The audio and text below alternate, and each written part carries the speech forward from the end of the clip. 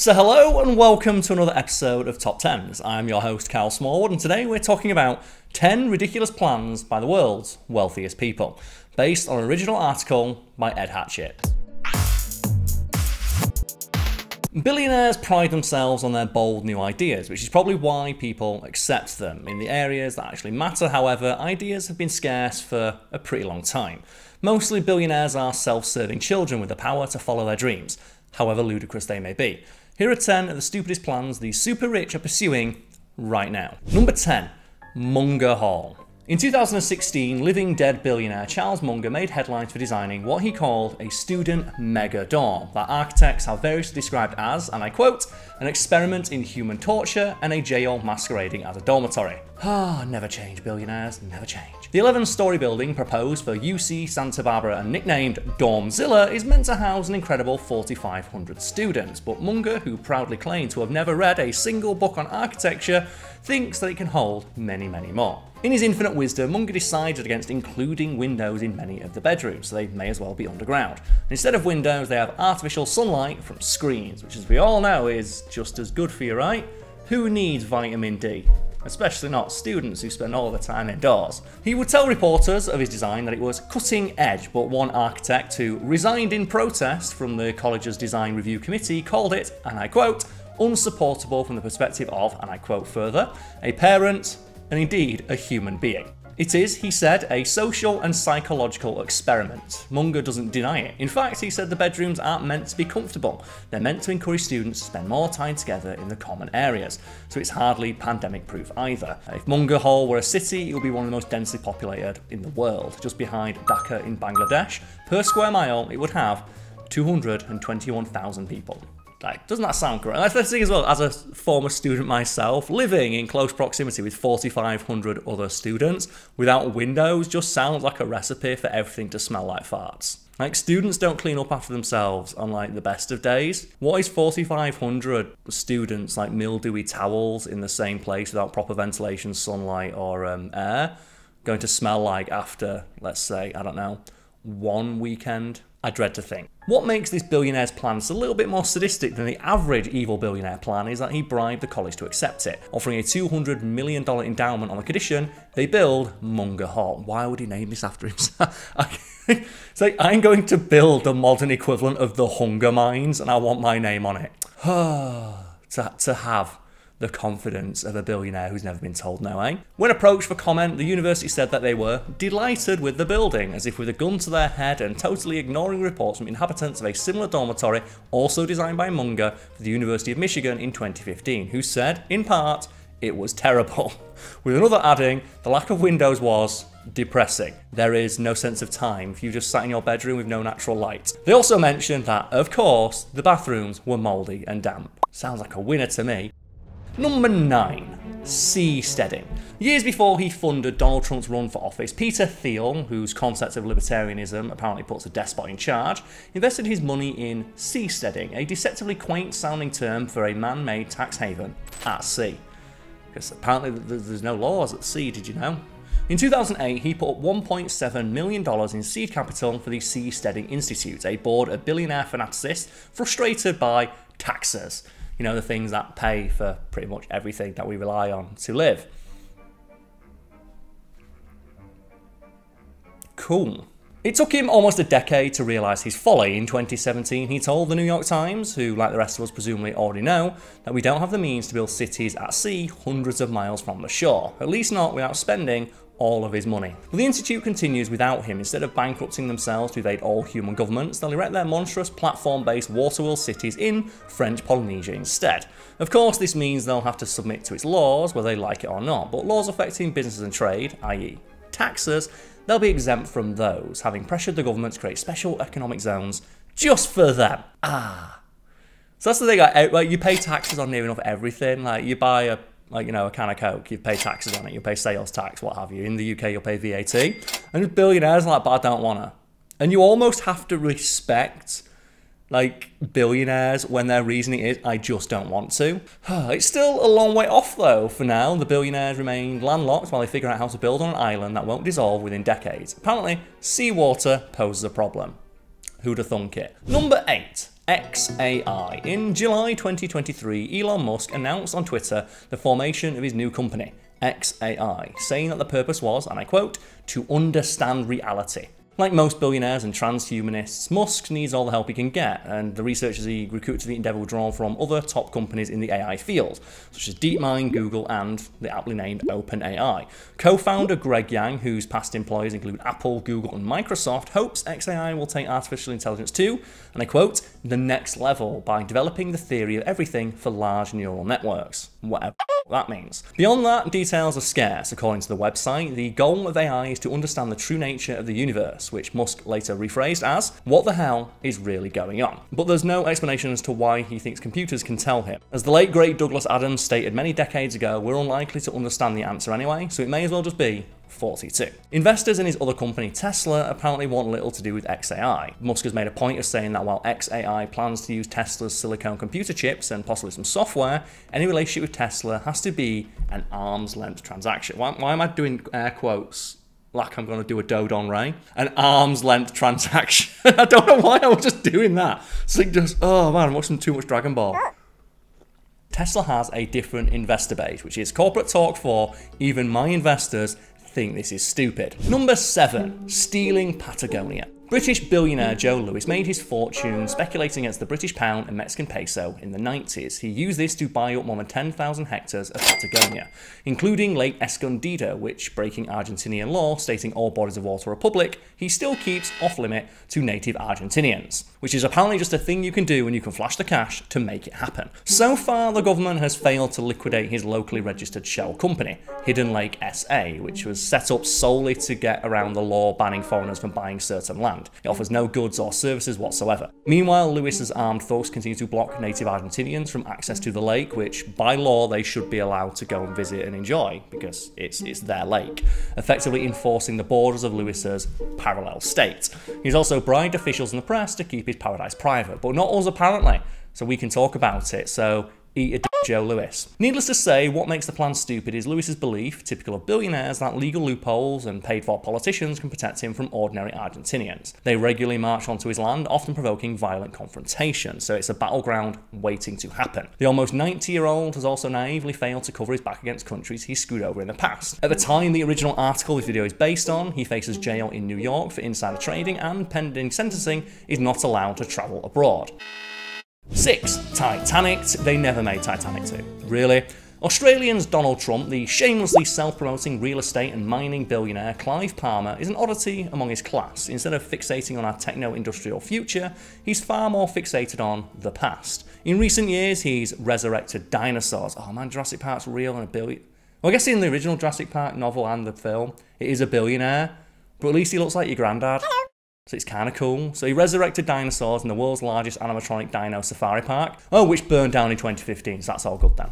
Thought about bringing back commercial airship flights, think the Hindenburg, and presumably the picture that's going to pop up somewhere on screen is the Hindenburg like midway through exploding, which is the enduring image of airship travel, but it's worth noting as a little extra bonus fact that a surprising amount of people survived the Hindenburg. I think over 50% of the people on board survived, most of whom just jumped out before it exploded, if you can believe it. Maybe there'll be an article about that one day one of our lovely writers will create and I will narrate. Moving swiftly on, he also plans to build a life-size replica of the Titanic. His company, Blue Star Line, plans to make only one minor change to the original, adding a few meters width for additional stability, because we all know it's the stability that sunk the Titanic, not that, you know, bloody great iceberg. But otherwise, the ship will be exactly the same. Titanic 2, as it's presumably going to be called, will be exactly as long as the original. Have the same 3 passenger classes, because of course, restaurant facilities and decor. It will stop at the same ports, it might even hit the same iceberg. Fingers crossed if icebergs still exist. Of course, Palmer isn't the first to think of this plan. It's already been shelved many, many times before. Not least because an exact replica of the Edwardian ocean liner wouldn't pass modern safety regulations. The ship's interior would need a redesign for safety, think new stairways, doors, cabin arrangements, stuff like that. And it would be irresponsible to not use modern shipping technologies. Obviously, coal power would also be an issue. Basically, it wouldn't be the same, so why bother? Even as an exact replica, it would lack the original spirit, despite its name, Titanic 2, or gigantic. as an earlier plan called it, will be dwarfed by its modern equivalents. It's not the biggest ship ever built anymore. Neither is crossing the Atlantic the adventure that it was before air travel. As one critic sagely pointed out, to be the latest in transportation, the new ship would need to be a rocket. And given, the track record of billionaires building rockets that, don't explode, I wouldn't count on that one. Number 5, the line. So since it was announced in 2021, Neom, the Saudi Arabian city of the future, which just sounds really fun to say. It sounds fast, doesn't it? Neom, if that's how it's pronounced anyway. It's drawn criticism from experts worldwide, especially for the so-called line at its core. Calling to mind other mega-structure vanity projects like Tokyo's proposed Shimuzu megacity pyramid, the line remains laughably impractical, if not outright impossible. Although the psychopathic narcissistic crown prince bin Salman is proud of his involvement in the project, it was actually his contribution that made it so unworkable. Namely, he took someone else's idea of a city as a strip 2,000 meters wide and narrowed it down to a decidedly more conservative 200, so you can, in his own words, feel it. And feel it people would. One of the main criticisms leveled at the line is its basic unlivability. But construction of the line is underway regardless. As of last year, there's a 200-meter wide trench slicing through the pristine northwest of the otherwise oil-ravaged nation. Apparently livability isn't a concern before commencing work at the site, as the Princess thugs evicted locals and sentenced them to death. As the old adage goes, you are infinitely closer to a homeless person than a billionaire. Number 4, Asgardia. In 2022, Azerbaijani billionaire Igor Ashabayel was re-elected to the head of Asgardia, the world's first space nation. His inauguration, which took place in a virtual rendering of Asgardia's national arc, was live-streamed on his website for Asgardians worldwide. For now, the space nation remains here on Earth. In other words, it doesn't really exist. All it has in space is a Rubik's Cube-sized mini-satellite in low Earth orbit. However, the dream is to build the Ark. Billionaires are not creative, so why would they not call it the Ark? So to get that in orbit and facilitate the first childbirth in space is their ultimate mission. But after this, Igor and his fellow Asgardians, who number more than 1 million here on Earth, hope to grant citizenship and space residency to 2% of Earth's population and become one of the 12 strongest economies. Good luck with that. You may not have heard of it, but Asgardia was founded in 2016 and has some pretty serious people on board, including renowned Hong Kong space law professor Yun Zhao, Asgardia's Supreme Justice, British Member of Parliament Lembik Opik, Asgardia's Chairman of Parliament, and European Space Agency veteran Lena Del Win, Asgardia's Prime Minister. Unfortunately, despite its utopian vision, Asgardia's constitution reads more like a blueprint for a dystopia. Even the freedom of speech is strictly conditional on upholding the so-called supreme values, which doesn't give me bad vibes at all as a fan of sci-fi. The national security keeping secrets an individual's honour, the scientocracy, which frowns upon all unenlightened thinking, plans to regulate the flow of information to its people, conduct parliamentary sessions in secret from citizens, and give sweeping despotic powers to Ashabayel himself. If that floats your boat, or arc, see what we did there, it is unsurprisingly easy to hop aboard by registering your interest online. Number 3, the metaverse. Ooh, it's going to be a good one. There's few things in recent memory that have crashed and burned as hard as NFTs in the metaverse, and it is so satisfying as an online content creator who spent the better part of 6 months during the hype of NFTs being told by people with pixelated ape avatars on Twitter that I was going to lose my job. How's that going? Although it's still not clear what the plan is, Mark Zuckerberg is not done with the metaverse, despite claims of its abandonment, which are admittedly very funny. His specially renamed umbrella company Meta continues to work on the frustratingly vague idea. Even employees are reportedly sick of Zuckerberg's airy-fairy, whim-driven approach. As Wired observed in 2023, substituting the word metaverse for cyberspace in literally everything he says about his plan makes no difference to the meaning whatsoever, because there isn't much meaning to begin with. In essence, the metaverse is a virtual reality hellscape through which Zuckerberg hopes to extract even more of your data and money. Like the internet, it will be accessed through a range of devices, and also like the internet, at its worst at least, it'll track you from one to another. This is really the point. It's the Facebookification of the internet. No more hiding, not if this kind of thing appeals to you anyway. Of course, that's a fairly bog standard blueprint for any tech startup. So what does Meta's metaverse actually offer? Is it, as Zuckerberg's many video ads imply, the ability to visit your friends in the real world as a cool hologram? No, because that technology does not exist. Is it, as he has otherwise claimed, the ability to do almost anything you can imagine? Nope, because unless all you can imagine is virtual reality with screen strapped to your eyes, it's basically Second Life, pretty much just with the extra bullying, because remember, it's owned by Facebook. If Facebook and Meta's flagship VR platform Horizon are anything to go by, which of course it stands to reason that they are. As it stands, all the metaverse really is a placeholder for an actual idea. Phoebe! Huh? Kramu? Oh, show me go.